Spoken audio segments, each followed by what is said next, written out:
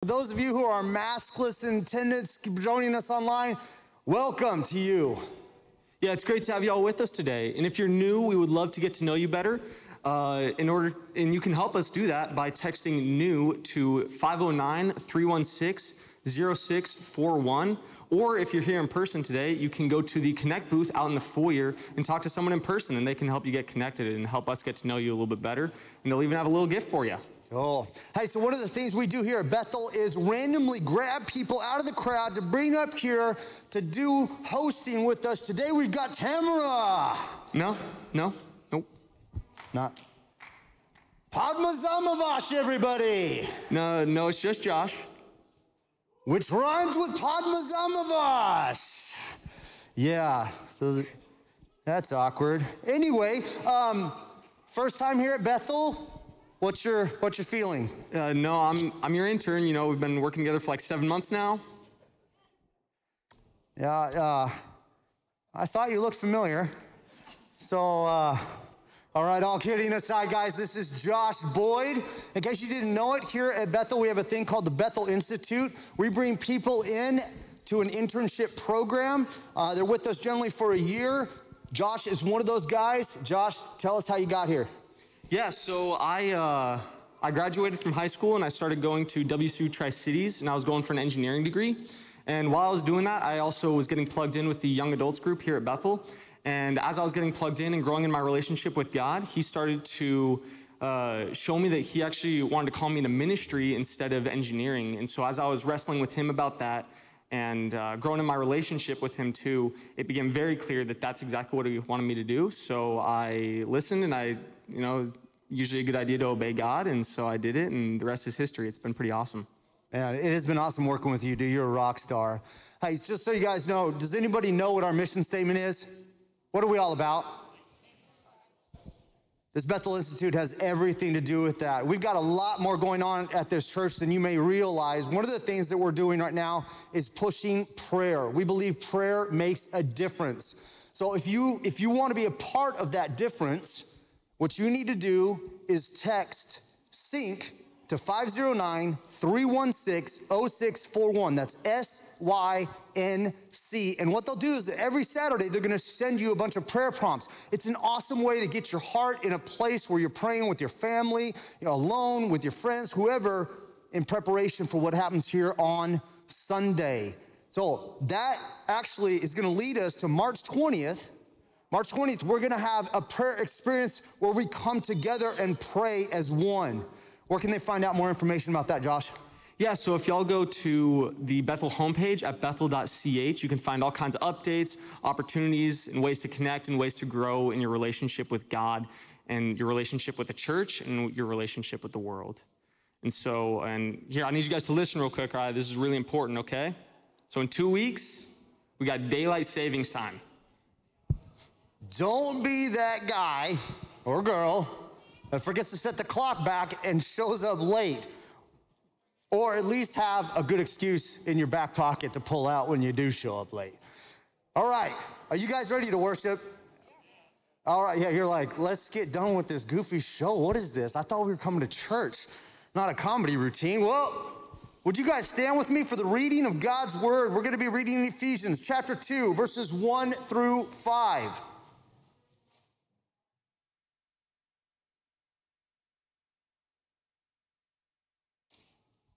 Once you were dead because of your disobedience and your many sins.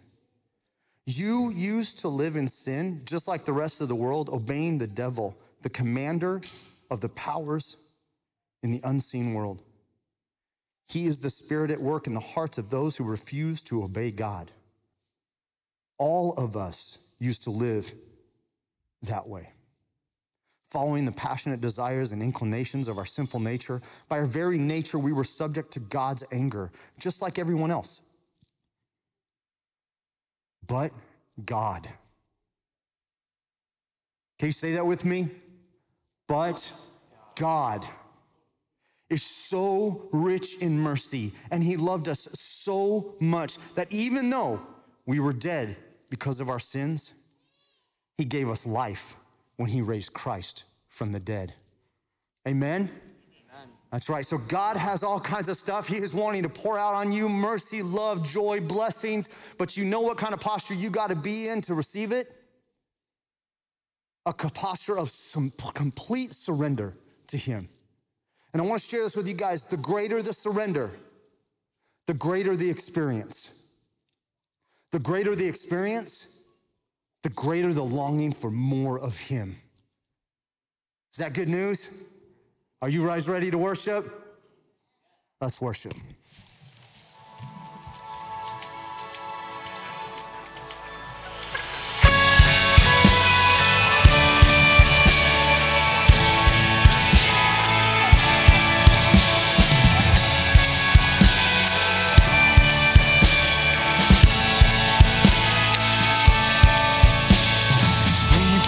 Praise, you bring revival. We lift our hands, you lift our eyes up. Where your love is found, there will be no fear. God, your kingdom come, your will be done here on earth as in heaven. Spirit of God, pour out, our hearts are wide open. Jesus, receive praise now. Come, have your way here today. Break all walls down. Spirit of God, pour out on earth as in heaven. Jesus, receive praise now. We bring our shame, you bring redemption. You turn our chains into our freedom. Yes, where your love is found, there will be no fear. God, your kingdom come, your will be done here on earth as in heaven. Spirit of God, pour out, our hearts are wide open. Jesus, receive praise now. Come, have your way here today. Break all walls down. Spirit of God, pour out on earth as in heaven. Jesus, receive praise now, Lord. And this morning I woke up at 2:45 a.m. and God really put a scripture on my mind, and I couldn't shake it, so I got up and I opened up His Word, and it was one of those rare moments where you just feel like God's got something to say to me. And the verse that He put on my heart was this, and maybe this is a word that you need to hear this morning as well. Seek first His kingdom and His righteousness, and all these things will be given to you as well. And I know that I'm probably not alone when I look at this last year. There have been so many distractions of secondary things. Haven't there been? There's just so many distractions. And how I wish that Christ and His kingdom had been always at the forefront of my mind. If I had always sought after Christ and His kingdom, all those needs and those wants would have fallen right in line. And what I felt like God was telling me this morning was that, hey, do you want my peace? Chase after my heart, chase after my righteousness. Do you want rest? Chase after me, chase after my righteousness. Do you want the blessings that I have for you? Chase after me, chase after my righteousness. And so maybe you're like me this morning, and there are just so many secondary things in your life that need to be put to the side so that Christ, who is of the utmost importance, can be placed on the throne of your heart. And that's what this song that we're about to sing, this bridge, is really all about. That is the prayer. So sing it with us. In your presence there is peace. In your presence we are free. There's no better place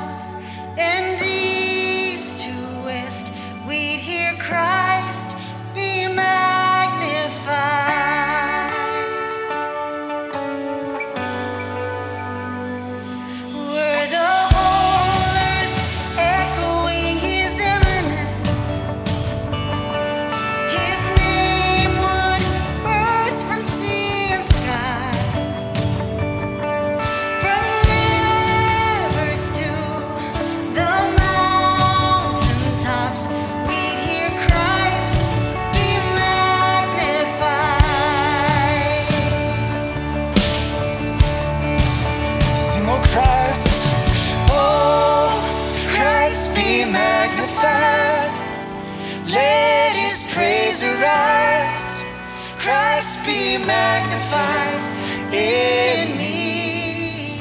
Oh, Christ be magnified from the altar of my life. Christ be magnified in me.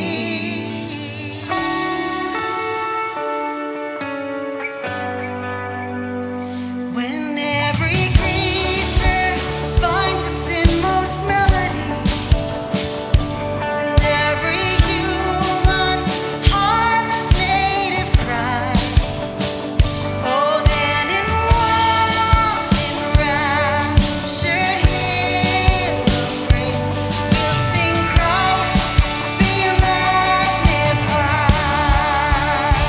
Oh, we lift him high. Oh, Christ be magnified. Let his praise arise. Christ be magnified in me. Oh, Christ be magnified from the altar of my life. Christ be magnified in me, Jesus. Oh, be magnified in me.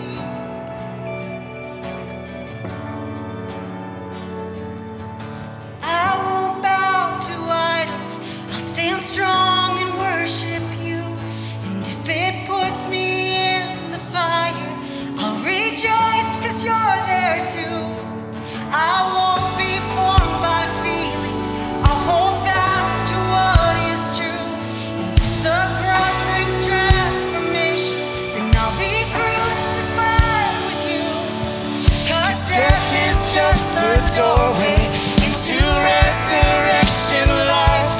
And if I join you in your sufferings, then I'll join you when you rise.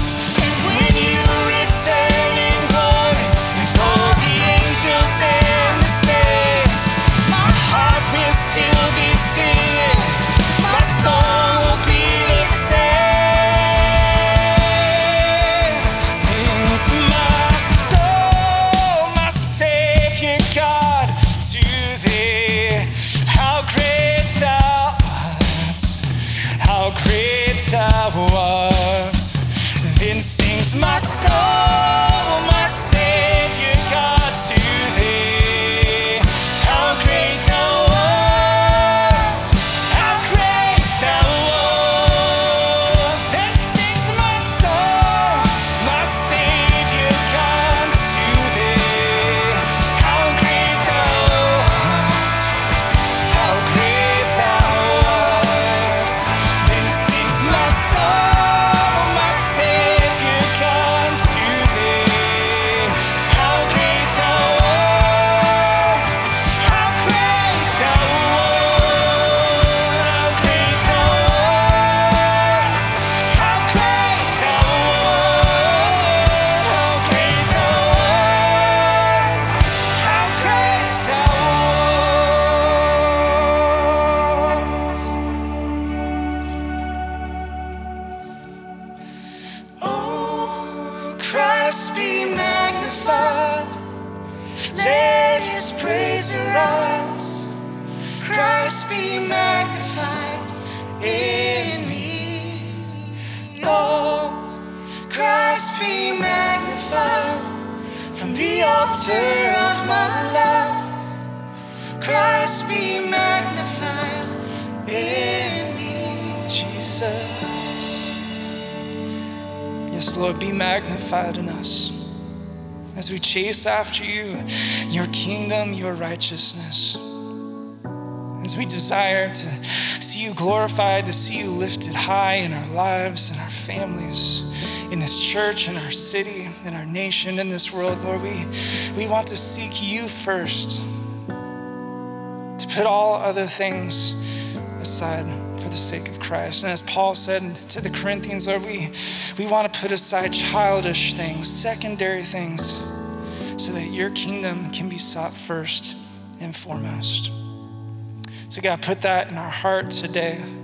Open our eyes to see the incredible things in your word. And all of God's people said, Amen. Well, you can take a seat as we continue to worship together.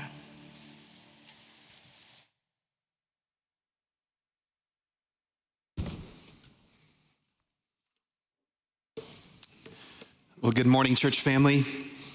If you have been joining us, we have been in the book of Ephesians, and I want to invite you today, if you have access to God's word, either a physical copy or on your phone, why don't you find your way to Ephesians chapter 2 this morning. Ephesians chapter 2. The series that we're going through is called Brand New We. And in Ephesians chapter 2, we are going to talk about that newness. And honestly, what I absolutely love as I've been studying Ephesians chapter 2 is I've discovered that Ephesians chapter 2 is personal to me.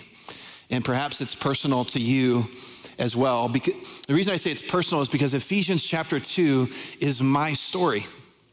And perhaps it's your story as well. I heard a pastor recently, he was new to his church, and during one of the very first services, they played Amazing Grace. As a matter of fact, the pastor is the one that picked up a guitar, and he started to sing Amazing Grace. By the way, I'm not about to do that. That would not be edifying to anyone in this room whatsoever. But if you're familiar with that song, and I don't want to assume that everyone is, but most of you are, Amazing Grace goes this way, the first verse. It goes, amazing grace, how sweet the sound that saved a wretch like me. I once was lost and now I'm found, was blind, but now I see. It's this death to life transformation. And if you know anything about that hymn or that hymn writer, John Newton is his name. He was a slave trader that lived during the 18th century. And John Newton was, in fact, the wretch that he was talking about in the first verse. He was such a wretch. He was a slave trader. He owned his own slave ship.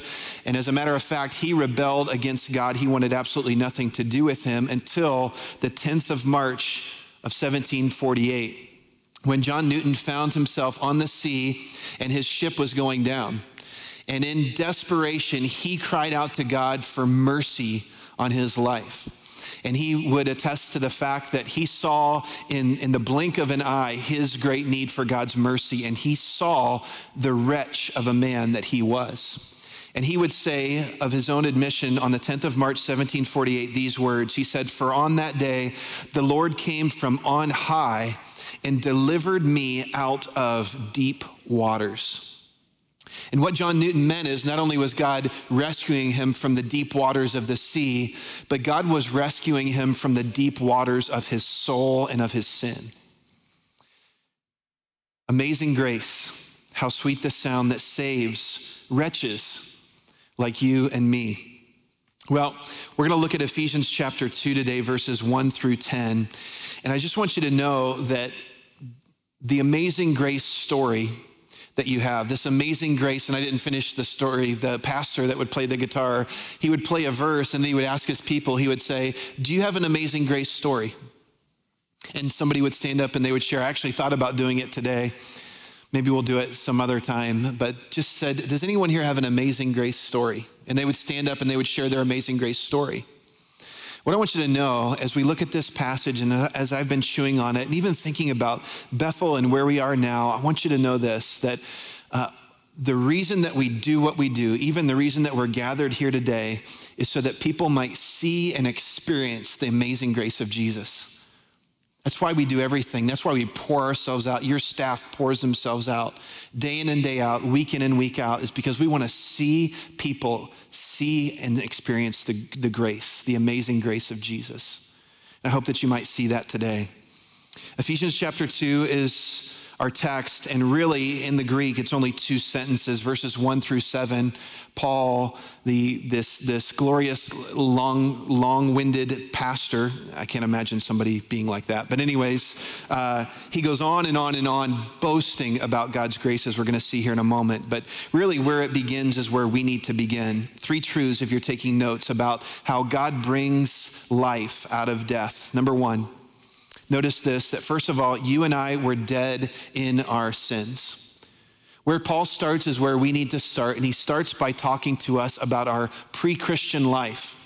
He talks about people that are outside of Christ, much like this group of people in Ephesus. They were outside of Christ. They had a BC story, just like I did, just like perhaps you do, or you're living in right now, a before Christ story. And here's how he begins in verse number 1. Here's our before Christ story. He says, and you were dead in the trespasses and sins in which you once walked. Two things I want you to notice here. First of all, he says, and you. Do you see you in the text? If you don't see you in the text, can I just say you should see yourself in this text, because he's talking about people, and again, writing to the Ephesians, he's talking about people that know Christ.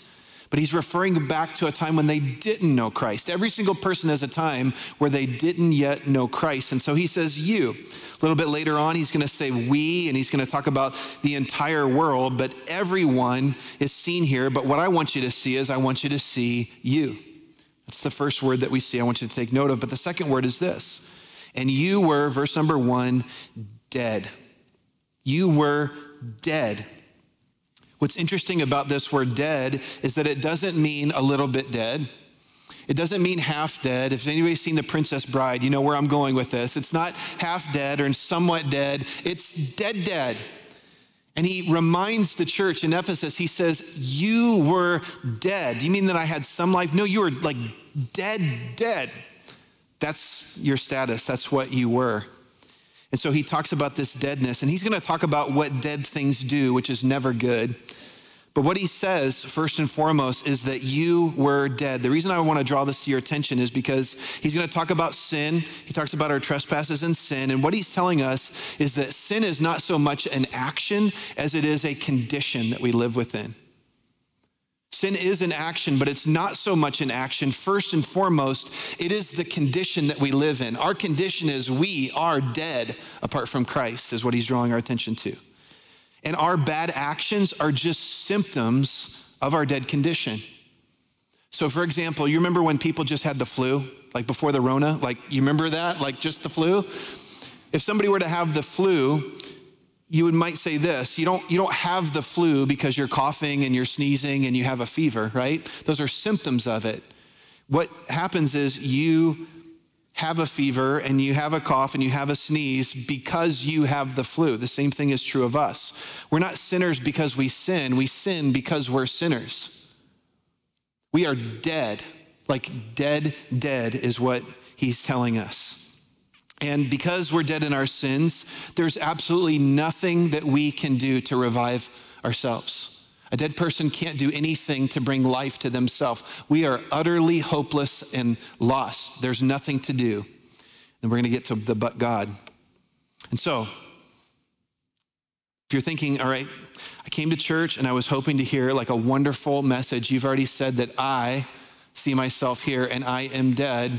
This is a terrible sermon. Well, can I just tell you, it gets so much worse, all right? So buckle up. He says, not only are we dead, but we're actually disobedient. We are disobedient. Now you might think, how can dead things be disobedient? Well, listen, if the zombie apocalyptic literature and shows that are so prevalent today have taught us anything, it's that when dead things do things as if they are alive, it's always bad, right? If something is dead and it comes back to life, run. That's what our action is supposed to be, because it will eat you alive. And Paul would attest to the fact that zombie apocalyptic literature has it correct. When dead things act as if they're alive, it stinks. It is not good. It will eat you up. And that's exactly what happens. He goes on and he describes our disobedient, dead nature apart from Christ. So he says that we follow three things. First of all, he says that in our deadness, we follow the world. Notice the second part of verse number 2. He says, we used to walk in this way, following, he says, the course of this world. Following the course of this world. So the term world there is a term that Jesus first used. Jesus talked about how he loved the world, right? And he's not talking about the people of the world. When Jesus would use the word world as it's used here, he's talking about a set of ideas or a system of thinking, ideologies that exist in our world that are contrary to God. So when you think of world, think about a system of ideas or values or morals or practices, the social norms. And what John Mark Comer, who's a pastor in Portland, says is that this term world, it's the ideologies and social norms in our culture that are corrupted by the twin sins of rebellion against God and redefinition of good and evil. Isn't that true? We live in a world that is largely reflecting a rebellious nature against God and redefining what is good and what is not good. We followed the ways of the world before we met Christ. Like I said, it gets worse. Number two, not only did we follow the world, but we followed Satan himself. You're like, what in the world? Like, I might be bad, but like Satan follower? That's what Paul says. Verse number 2. Not only did we follow the course of this world, but he said we were following the prince of the power of the air, the spirit that is now at work in the sons of disobedience. That term, prince of the power of the air, we know that that is Satan. We know that the New Testament unpacks this idea and tells us that this world is Satan's domain. As a matter of fact, that term air that is used there, that ancient world thought that the airspace was this intermediary space between earth and heaven. So like anything above the soil and anything to the clouds, that was Satan's domain. Can I just ask you, where do you live? Do you live above the soil and before the clouds? We do, right? So he's saying like he's kind of the ruler over that, and he has authority, though it's limited. He has significant authority in that pocket of air, that pocket of space. As a matter of fact, 2 Corinthians 4:4 tells us that it says, in their case, it says the God of this world has blinded the minds of unbelievers, that Paul calls him the God of this world, of this particular space for this particular time. And what Paul's alluding to in Ephesians chapter 2 is this, that when you and I joined in following the ways of the world, we also found a new boss. His name is Satan, and we have followed him. He's going to go on and say that we are sons of disobedience. So we've become his sons or daughters, and his spirit begins to shape us. That's what he's talking about in Ephesians chapter 2. It shapes us and it leads us. How does that work its way out? Well, we need to know something about Satan and his rebellion. If we're to act like him and follow on his heels and be sons of his, what does that look like? Well, Isaiah chapter 14 tells us perfectly what Satan was all about. Satan was all about Satan. He was all about himself. I want you to listen to the I will statements in Isaiah 14. It says this, beginning in verse 12. It says, how you are fallen from heaven, O day star, son of dawn. That's Satan, that's Lucifer himself. How you are cut down to the ground, you who laid the nations low. You said in your heart, notice this, I will ascend to heaven above the stars of God. I will set my throne on high. I will sit on the Mount of Assembly in the far reaches of the north. I will ascend above the heights of the clouds. I will make myself like the Most High. It is I. And when you and I, before we meet Christ, not only are we following the ways of the world, but we're following after the I will of Satan himself. I'll do this, and then I'll do this, and I'll do this, and I will make myself exalted. But it gets worse.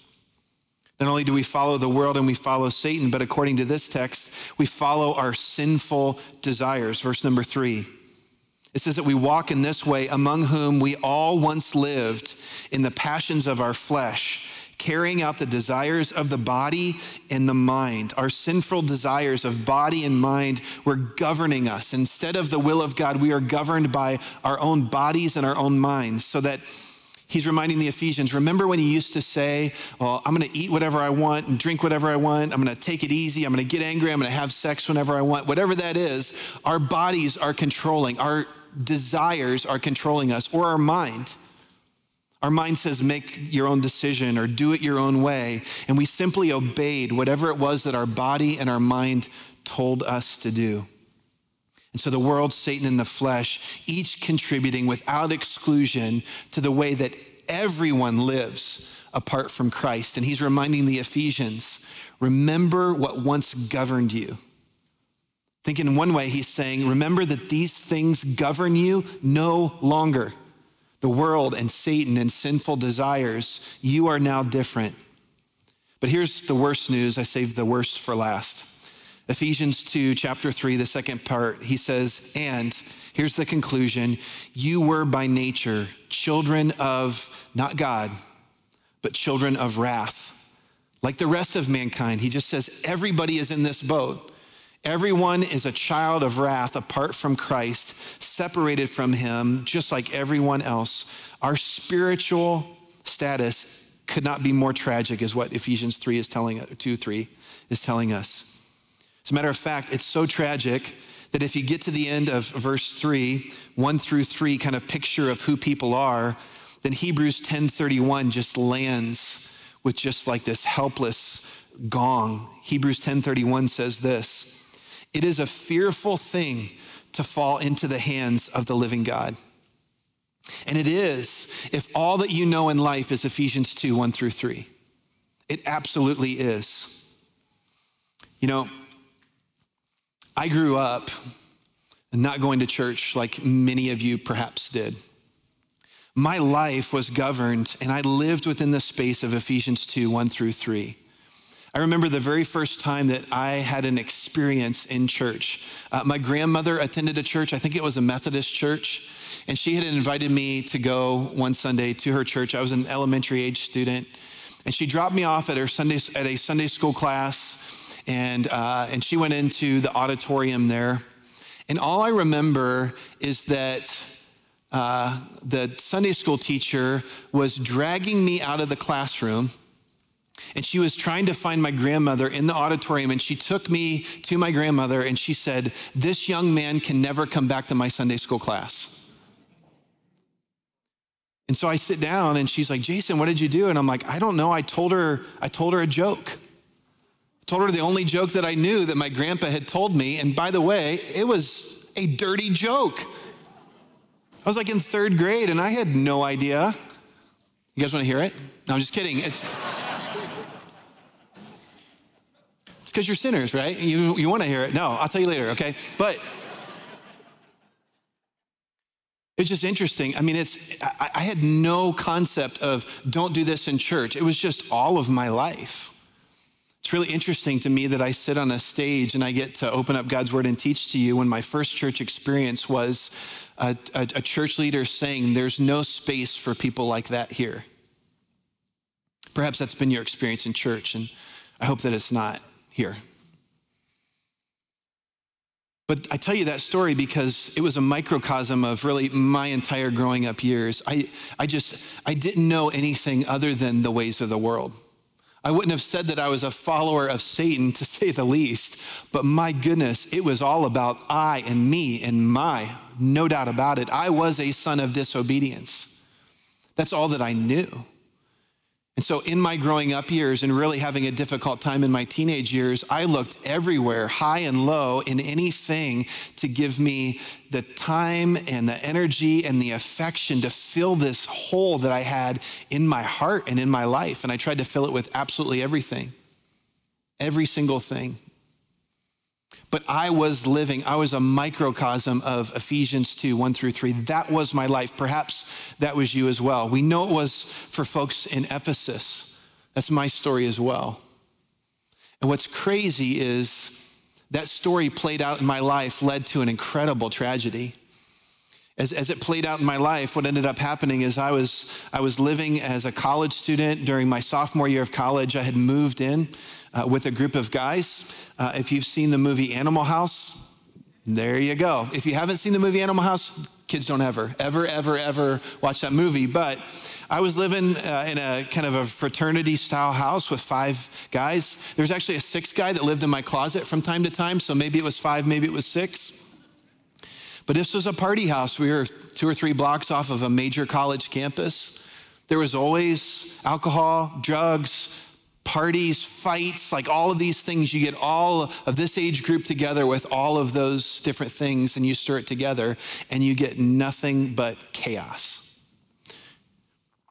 And one of these chaotic nights, there was a fight, just like there was always a fight, but this fight was more significant. It was 2 guys attacking 1 guy. We were able to pull him apart. We pushed him out of the house and told him to go home and go their separate ways. And the one guy that was by himself, instead of leaving, he went and got something out from underneath the car seat in his car, pulled it out, put it behind his back, and went charging at these two guys that were still trying to fight him. I thought it was a gun. I was the only one that was standing outside at the time, and so I was waiting to hear a gunshot, and it wasn't a gun. It was a knife that he had gotten from underneath his car. And what I realized is as he ran to his car and sped off, that the two guys that were friends of mine, they had been stabbed significantly. They were laying in the street. I frantically called 911 and got the cops they got the ambulance to come. And to make a long story short, both of those men suffered significant injuries. One of them, his name's Chris. His left arm had to be amputated because it had been so severe. And 10 days later, he died.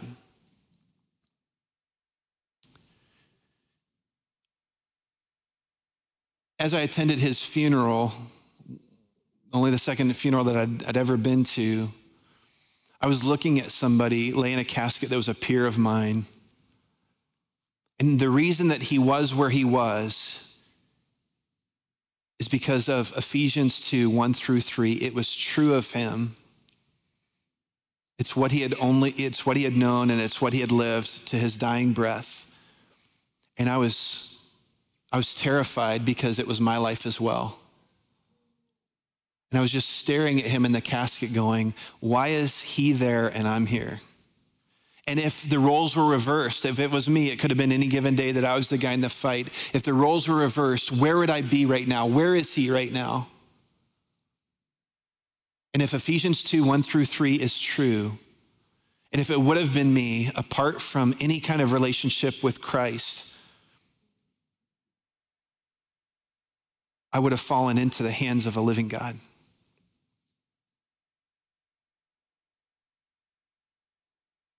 So friends, I want this to land on you in a fresh way today, because when you read 2, 1-3, it is tragic, but let verse 4 land on you today.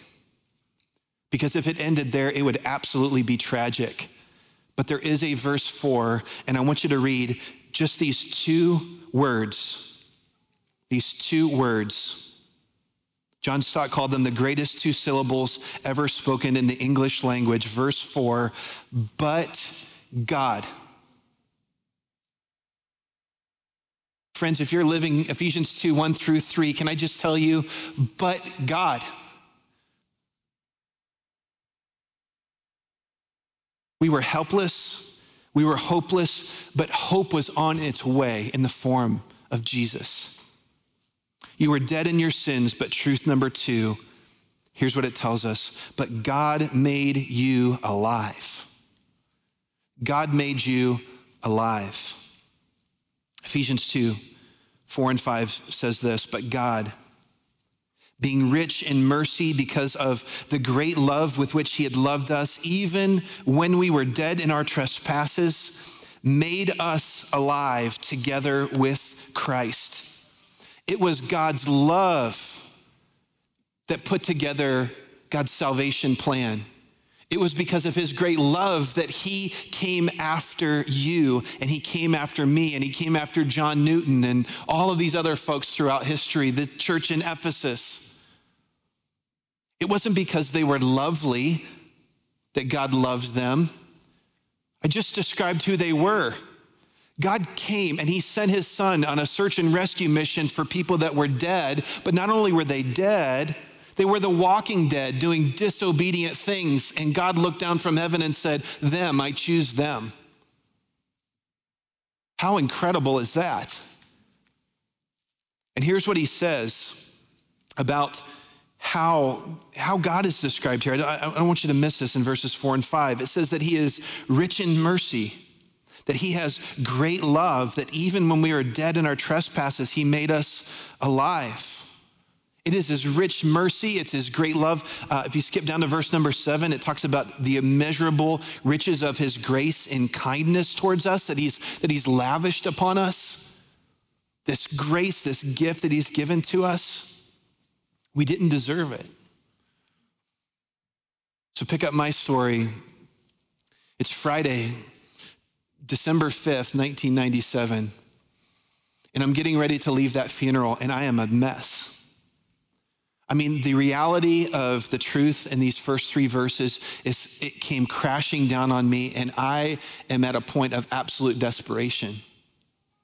And in that moment, as I'm getting ready to leave that funeral, a girl who had invited me to church in high school, who was at that same party that I hadn't seen in almost a year, says, would you please do me a favor and come with me to church on Sunday?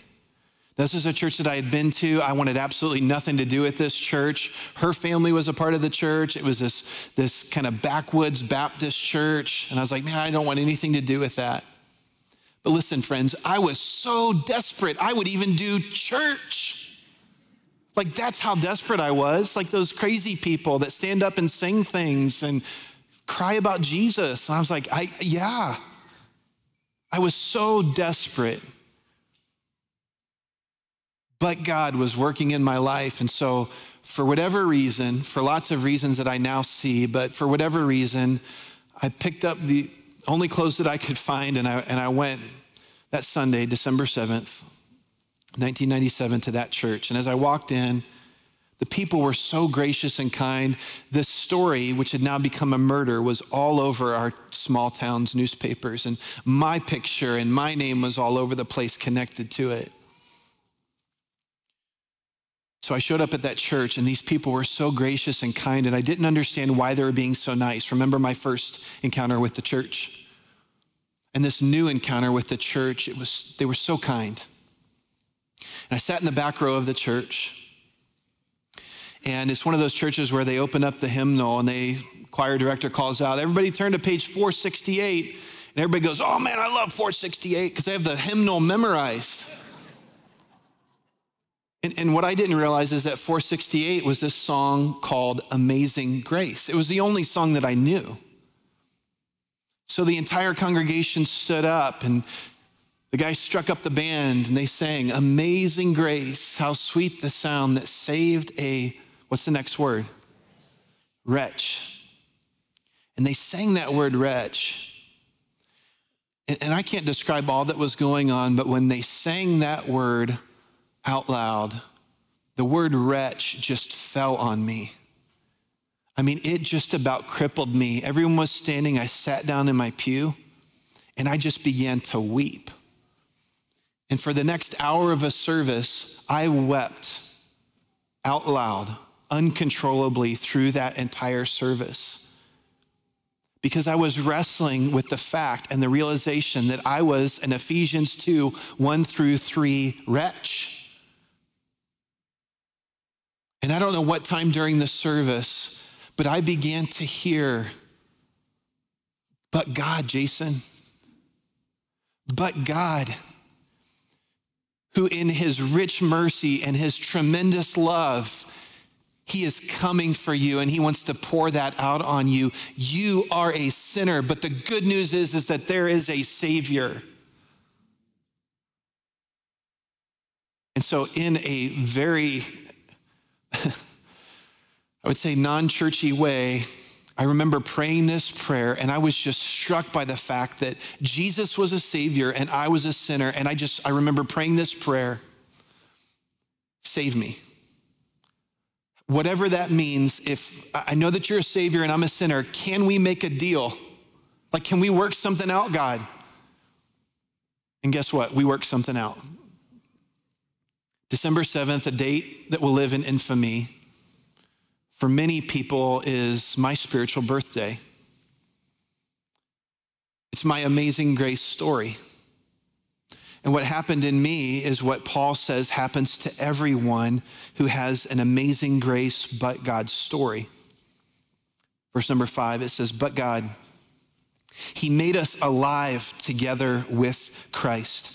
That he took these dead things and he gave them life. We were made alive together with Christ. That word with that's used there is very significant. It's the word sync. It's actually the Greek word sin. That's the prefix there, but we get our word sync, which our prayer sync we've talked about. He's saying that what happened to Christ has happened to you. You are synced up. When I sync my phone to my computer, they're in sync. What he says is if but God is your story, then you've been synced up with Christ in three ways. Number one, you've been made alive with him. Number two, verse number 6, you have been raised up with him. See, you've been made alive, and what that looked like is it's obviously alluding to the resurrection. It's saying that somehow, some way, which I don't understand at all, but 2,000 years ago, when Jesus stood up out of the tomb, you stood up with him. That you are now alive, and not just half alive or some alive. You are fully alive because of Christ. But it gets even better. Verse number 6, the second part, it says, but God raised us up with him and seated us with him in the heavenly places in Christ Jesus. That is, if Christ is your life and he's raised you up, made you alive, that you are now seated with him in the heavenly places. Notice that all of these are past tense. These are things that are already done. You're not being made alive. You are alive right now. You are raised with Christ right now. You are seated with Christ in the heavenly places right now, just as sure as you are right now sitting in this auditorium in Richland, Washington. You are just as equally seated in heaven right now. That's crazy. And then he says this, verse 7, so that in the coming ages, he might show the immeasurable riches of his grace and kindness toward us in Christ Jesus. What he's saying here is that the reason that God showed us such grace is that in the coming ages, he's going to have a trophy case of grace. And your story is going to be behind glass, isn't it? I'm taking some creative liberties here, but you understand what I'm saying. Like in the coming age, he's done this so that grace might be displayed and God might be glorified. That's one of the reasons that he rescued you. You, friends, if you have an amazing grace story, you are a trophy of God's grace. And trophies are meant to be displayed, right? When I encountered Christ and gave my life to him on December 7th, my life took a radical shift. I mean, so radical that the people that knew me in a lot of ways didn't even recognize me. And as I progressed and as I grew in my understanding of Scripture and my knowledge of Christ, God began to change things in me, so much so that, as you know, God called me to ministry years down the road. Because I have such a passion to see people see and experience God's amazing grace through Christ. Well, a couple of years later after this, quite a few years after this, I got a call from my mother-in-law. We were living, this all happened in Ohio. We're living in another state. I don't even remember where we were living at the time. And I got a call from my mother-in-law. And just so you know, I love my mother-in-law, but we don't talk on the phone, okay? I would, but she doesn't call me. This time she called me and she said, Jason, I have to tell you a story. Okay, all right, what's going on? And she said, do you remember the house, like the house? That's how we referred to it, like the house where all this stuff went down. And I was like, yes, Paula, I remember the house. As a matter of fact, I remember it so much that I had not, for years, I would not even drive past it when we would go home. I just couldn't see it. I was repulsed by it. And she goes, yeah, the house. She goes, I'm calling to tell you for the last several months, I didn't tell you this, but somebody's been renovating the house. I was like, oh, okay, I wonder who's gonna live there now. And she goes, no, they're renovating it and I just drove past it and they put a sign out front. It's actually becoming a business. I said, okay, what do you mean it's becoming a business? Who's going in there? And she said, no, you don't understand. They're renovating it, it's becoming a business. Listen to me, they're turning it into a Christian bookstore.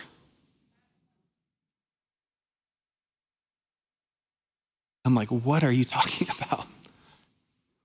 That house is being completely transformed to be used for God's purposes. What a picture of the trophy of grace that my life had been. As a matter of fact, the very first time that I would go back to that house was years after it was renovated.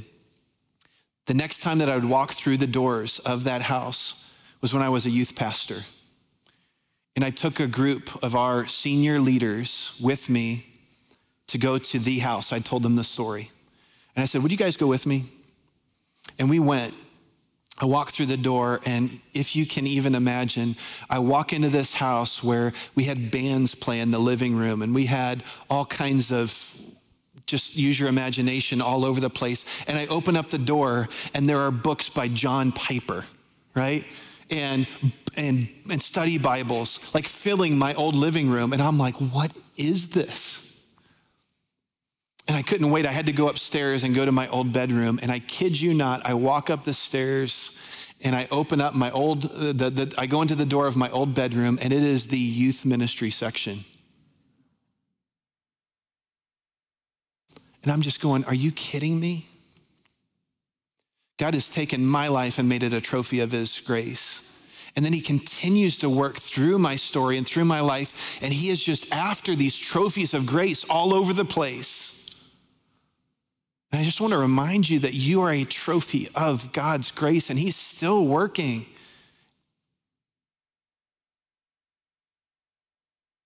You were dead in your sins, but God made you alive in Christ so that, truth number 3, and we're done, so that you might live for him. He sums up really how it is that we can become an amazing grace story in verse 8 and 9. He teases it out in verse 5 where he says, by grace you've been saved. And then he elaborates on it in verses 8 and 9. He says this, for by grace you have been saved through faith, and this is not your own doing. It is the gift of God, not a result of works. So here's what you need to know. First of all, our salvation is grace alone, right? It is God's grace that he met me in my time of need, that he met you in your time of need. It is a gift from him. It is God's grace. You don't earn a gift, right? You only receive a gift. And so therefore, I just want you to understand, if you have received God's grace, it is all him. It has nothing to do with you. The reason I want to emphasize that is because there should be no such thing as an arrogant Christian. We don't walk around strutting our stuff because we're saved or because we know Christ. We should be the most humble people in the world, introducing people to the gift grace that is Christ. The instrument of our salvation, he tells us, is faith. Faith is this instrument, verse number 8, by which we are able to cling to Christ.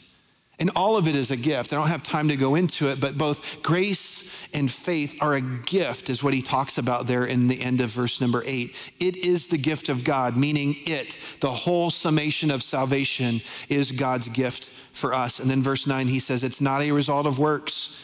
Just to be clear, you did nothing to earn it, so that therefore no one may boast. And then he says this, verse number 10, and we're done. He says, for we are his workmanship, created in Christ Jesus for good works, which God prepared beforehand that we should walk in them. Now, just after he's got done saying that we're not saved by works, Paul doesn't want to leave it there. And he says, no, like you're not saved by works, but your faith does in fact work, right? That if you have been struck by grace, if you have been able to cling to Christ through faith, that there is work to be done if you've been transformed by that. You know, I hate being late to different places. I hate being late so much that I might come up with an excuse as to why I'm late to certain places. Can you imagine if I came in here late and Drew had finished the song and they're like, does anybody know where Jason is? And I come running in here long-winded and I get up on the stage and I go, oh man, I'm so sorry guys. I was driving in from Prosser and coming through that dip in Benton City, and man, an 18-wheeler just came over and just smacked me. Car flipped 10 times, threw me in a ditch, and I had to run the rest of the way. I apologize, guys, I'm late. You guys would look at me on this stage and say, you stinking liar, there's no way. You don't get hit by an 18-wheeler and flip your car 10 times and end up being out of breath. Listen, you don't come into contact with God's grace and the person of Christ and walk away and not look different. How much bigger is God than an 18-wheeler? And how much bigger is God's grace than a spin in a car? It absolutely transforms us. That's why he started out, if you remember, in verse number 1 and 2, he says, you were dead in your trespasses and sin, and you used to walk in a certain way. And then the last part of verse number 10, he says, God has good things for you to do. Not to get saved, but because you're saved, and he wants you, the end of verse 10, he wants us to walk in them. We are going to walk differently because of Christ. And so I just want to ask you, friends, are you walking differently? That's one of the litmus tests that tells you that you have an amazing grace God and an amazing grace story. Do you have an amazing grace story? If you don't have an amazing grace story, if you are living in Ephesians 2, 1 through 3 life, today I want to invite you to step into your amazing grace story. I don't know why December 7th, 1997 was the day for me, and I don't know why today perhaps is the day for you. But what I do know is that you could even pray a more eloquent prayer than I did that day, but all you have to do is surrender your life to Christ, to acknowledge your need for him, and then ask, can we make a deal? I see that I am the wretch, I am a sinner, and you are a savior, and I come to you by faith. I'm gonna ask you to pray with me. Would you guys pray with me?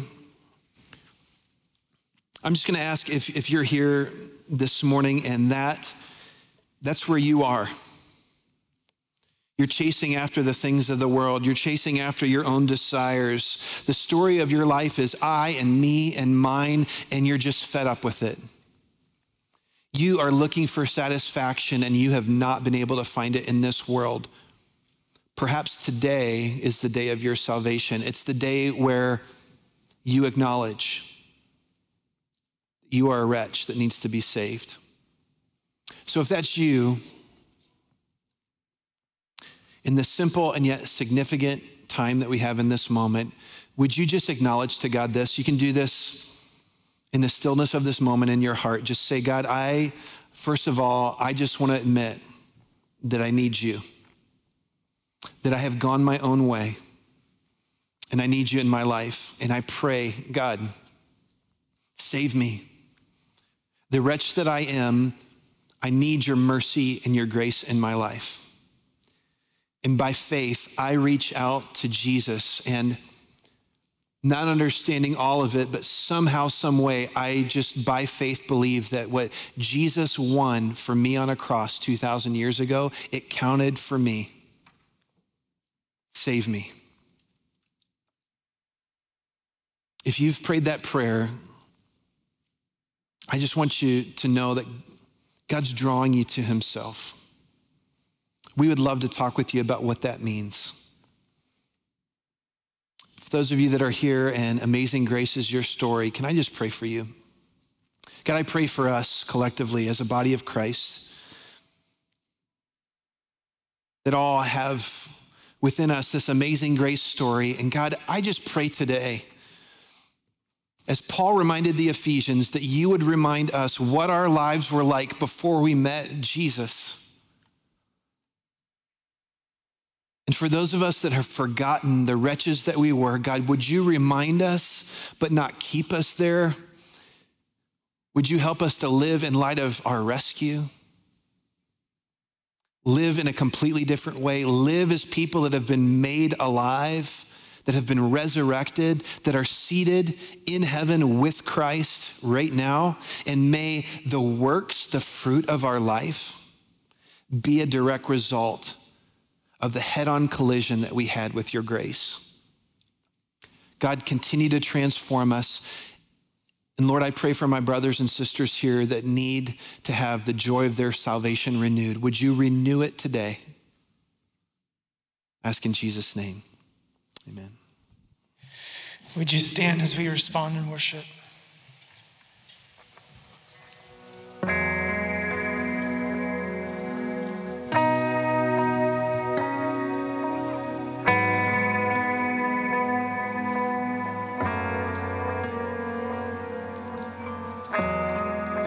We've seen what you can do, oh God of wonders.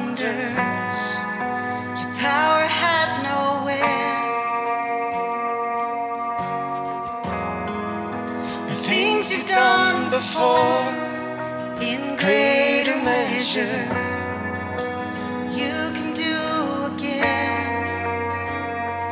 There's no prison wall you can't break through, no mountain you can't move. All things are possible. There's no broken body you can't raise, no soul you cannot save. All things are possible. The darkest night, you can light it up. You can light it up. Oh God of revival, hope arise. Death is overcome. You've already won. Oh God of revival. Rose in victory, and now seated, ever on the throne. So why should our hearts fear what you've defeated? We will trust in you alone. 'Cause there's no prison wall you can't break through, no mountain you can't move. All things are possible. There's no broken body you can't replace, no soul that you can't save. All things are possible. The darkest night, you can light it up. You can light it up. Oh God of revival, the hope arise. Death is overcome. You've already won. Oh God of revival, God of revival. See, come awaken your people, come awaken the city.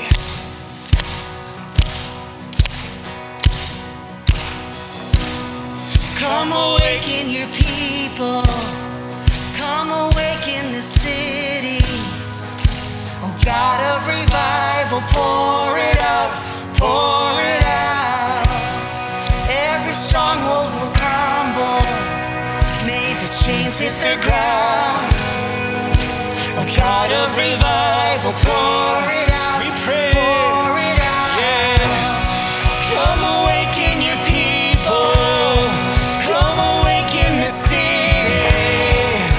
Oh God of revival, pour it out, pour it out. Every stronghold will crumble. May the chains hit the ground. Oh God of revival, pour it out, pour it out. The darkest night, you can light it up. You can light it up. Oh God of revival, hope arise. Death is overcome. You've already won. Oh God of revival, God of revival. Oh, we believe.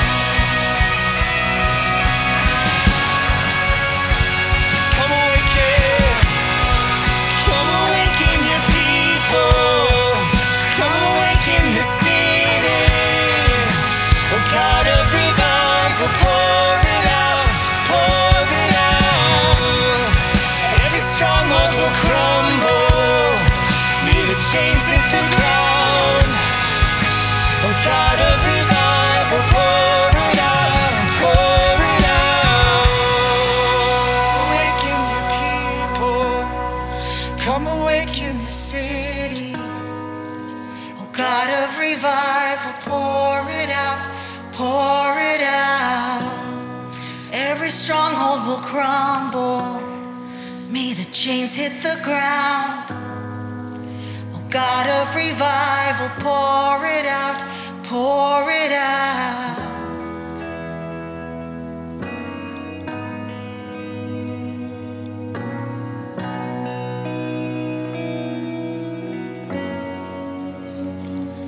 There's no prison wall you can't break through, no mountain you can't move, all things are possible.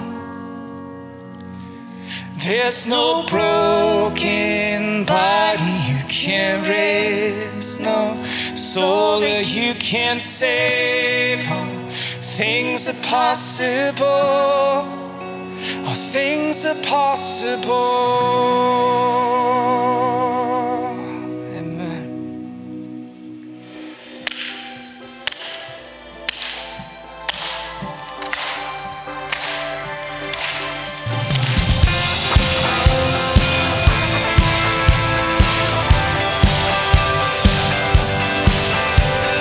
Give it all for my freedom upon a hill where mercy fell. And on that day you won the war, once and for all, you tore the veil. And no, you never fail, and you never will. We are free, we are filled, we are saved by the blood, every fear, all the shame is replaced by your love, by your love. We have overcome by the blood. We can overcome by your love.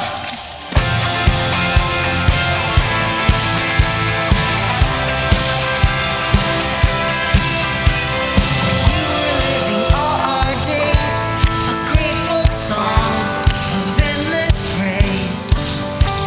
The future is an open door. You give us hope for so much more. No, you never fail, and you never will. We are free, we are healed, we are saved by the blood, every fear, all the shame is replaced by your love, by your love. We have overcome by the blood. We can overcome by your love.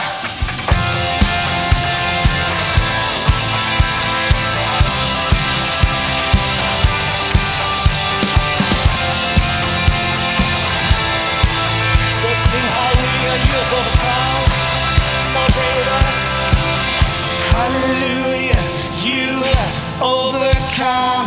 Your grace, you've made a way for us. Every single battle you have won, you will be done. Your kingdom come. Hallelujah, you have overcome. Your grace, you made a way for us. Every single battle you have won, you will be done. Your kingdom come. Come on, put our hands together.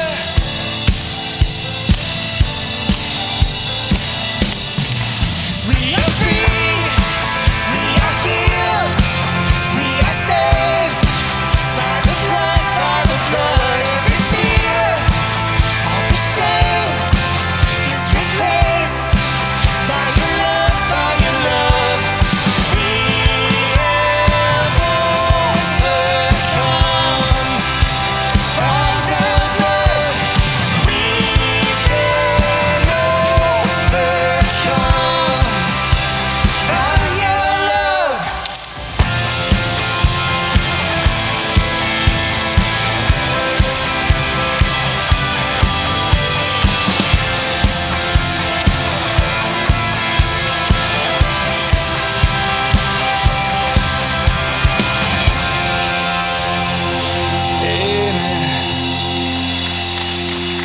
we celebrate you. We thank you that you have made us trophies of your grace. We thank you, Lord, that you have laid your love, your affections upon us, Lord.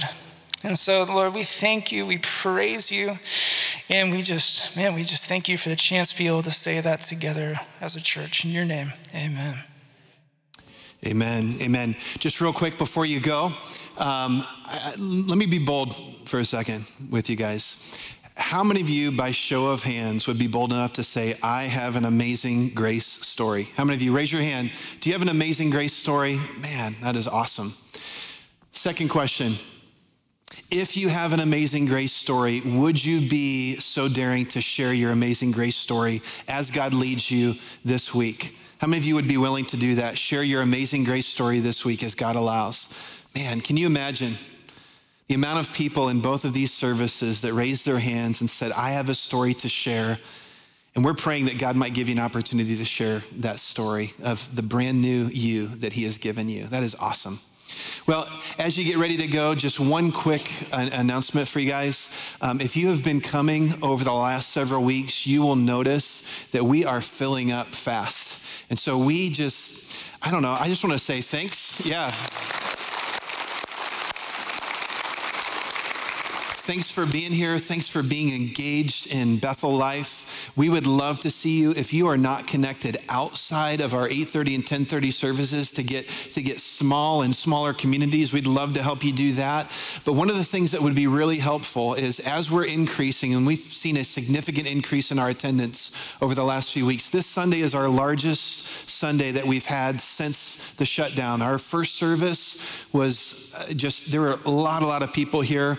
I'm supposed to stand up and tell you today, if you attend the 10:30 service and the 8:30 service would work for you, we would love to see you show up in 8:30 so that we can have room for more people at 10:30. We have a number of our people that are visiting with us that are checking out Bethel. 10:30 seems to be a better option for a lot of people that are checking us out. So if 8:30 is an option for you, I'd ask you to come. But we saw a 25% increase just today at our 8:30 service. So I'm like, man, you can come to 8:30, but we'll see.